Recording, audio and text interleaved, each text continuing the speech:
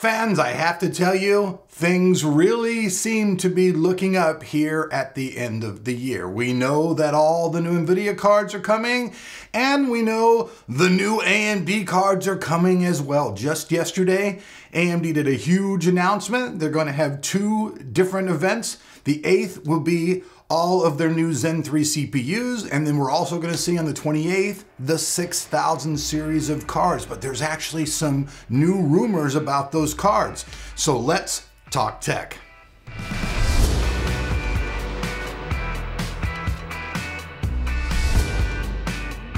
Are you looking for a code for your favorite game? Or maybe you need a new Windows 10 key but don't want to spend a lot of money? Here's your chance to get the best deals online at CD Key Sales. Game codes are as low as $10 and Windows keys are under $15. And right now, you can save an additional 18% by using the code TT18 during checkout. Buying has also never been easier. Just create your account, select the items that you want, put in the discount code, and complete checkout. All of your purchases will be in your account ASAP, and all the keys and codes are guaranteed to authorize without a problem. So save big today and buy with confidence with CD Key Sales. Okay, so like I said, there's been a lot of rumors surrounding the brand new 6000 series cards from AMD, the pricing, the performance, all this different type of stuff. And what we're seeing now is there's been some really cool leaks from this guy named Igor from Igor's Labs in Germany. Can't really speak German, but the translator will get it all across if you guys want to check it out. And he's done some pretty good predictions in the past, and now his predictions seem to be very, very interesting. So it seems like originally we were going to see the top of the line 6000 series card coming into market at about $599. That's for the 16 gigabyte edition. And for the 8 gigabyte edition, we were going to be seeing it come in at an even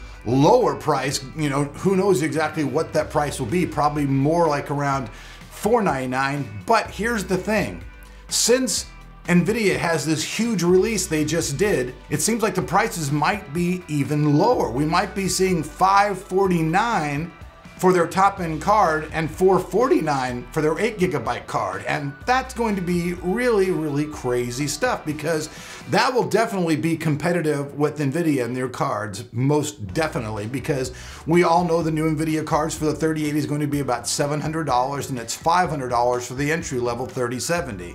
And also what we're hearing is a lot is going to depend on the power. If the card has about 275 watts of power, it's probably going to be competing more with the 3070 series. But if the card gets 300 watts or more power, it could actually be competing with the 3080, at least on paper. And that'll be really crazy, because if AMD can come out with a card at $549, right? And NVIDIA's solution is $700, and it's only a few frames per second difference, you know everybody's going to flock over to Team Red and buy the heck out of these new cards. You know, I mean, a 16 gigabyte card with all the latest features and everything, the fastest RAM, you know, all the RDNA 2. I mean, these cards do have potential, I admit, to be serious threat to the people over at NVIDIA. My only thing is, traditionally though, we've heard all these rumors and everything, and then when launch day comes and we actually do the testing, they fall really far below what they usually brag about and hype about. And that's, you know, that's really the only one thing that I really don't like about AMD, is they really overhype. Now, people get mad at NVIDIA because they say they have high prices. I understand that, but NVIDIA honestly doesn't overhype. It's probably more like reviewers like me who get really excited about this stuff, and we're the ones who are actually hyping it up. And that's just the bottom line truth. NVIDIA's never hyped anything up. I've never ever went to an NVIDIA briefing where NVIDIA's just like, yo, basically, you know, we blow everybody away, we're so better than everybody else, yada, yada, yada. Those words, honestly, don't ever come up in an NVIDIA briefing. They concentrate on their product. That's what they do. They tell you the specs, they tell you what's going on, they tell you what their performance, you know, what measurements have been. and then they let you go about your business. They don't coerce you, they don't tell you what to say. And that's one of the reasons why I personally stopped taking samples from AMD.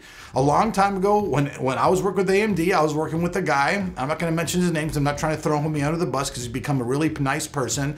They were actually trying to control what I said, control my scoring, and control everything else. So if you really believe a lot of these people's AMD reviews out there are completely honest with you, I'm gonna tell you right now, they're not.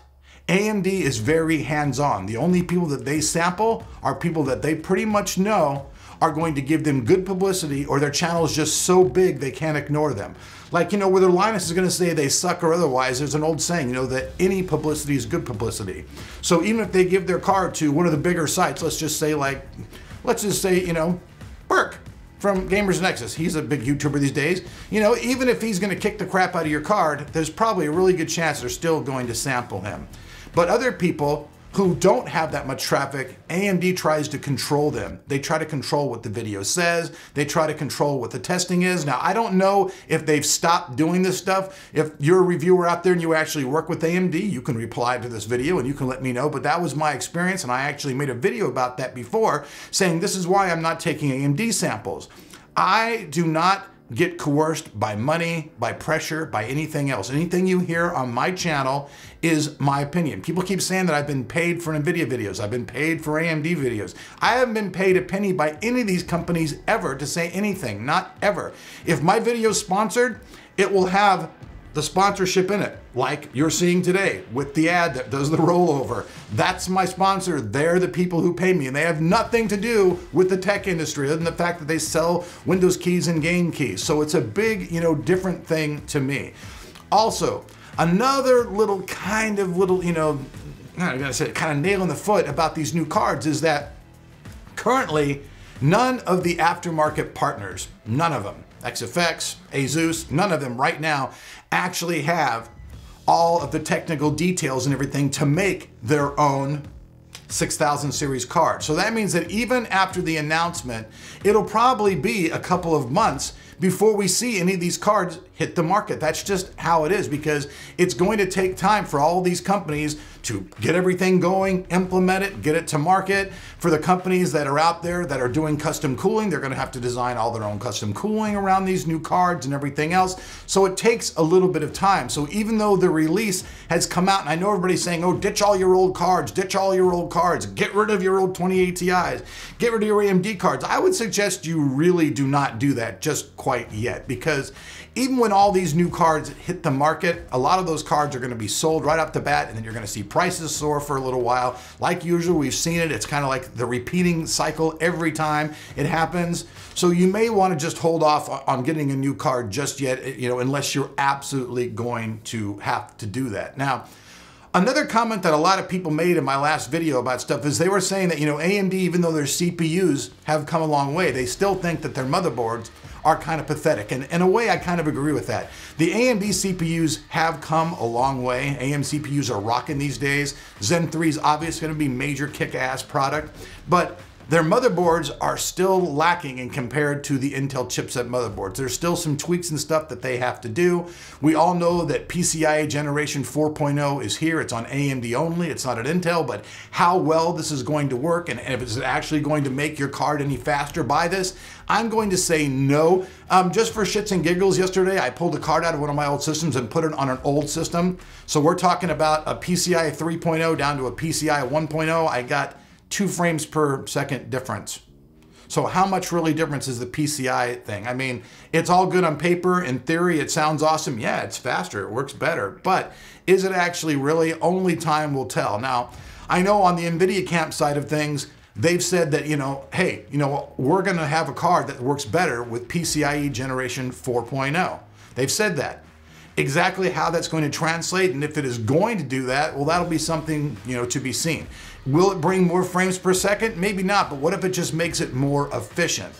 Maybe they've done something with, you know, generation 4.0 PCIe that is actually going to make the card run more efficient. Like I said in my other video, optimization is really the key to what NVIDIA is doing these days, optimizing everything on their cards. And hopefully, now that AMD has, you know, gone to the boards with these cards, they've done the same thing and redesigned everything and made these cards incredible. But at the end of the day, If AMD can actually release Big Navi at like $549, damn, I think that's going to spell serious competition for the people over at NVIDIA. I mean, that's just how it is.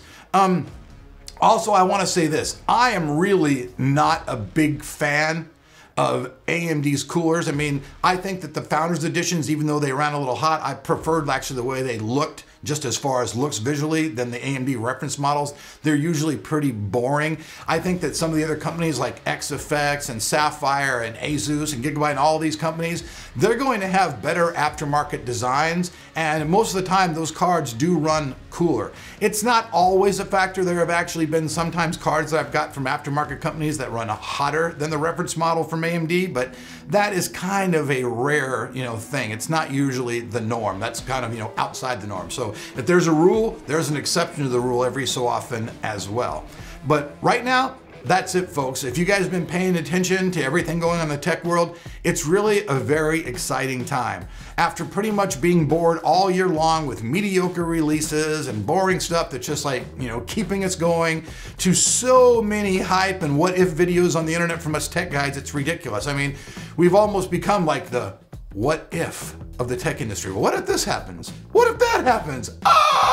What if all that happens?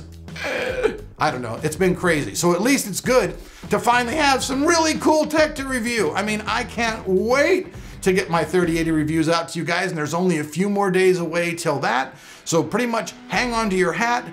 It's just literally probably what, a month away till we see the new video cards from AMD. But here's the whole thing.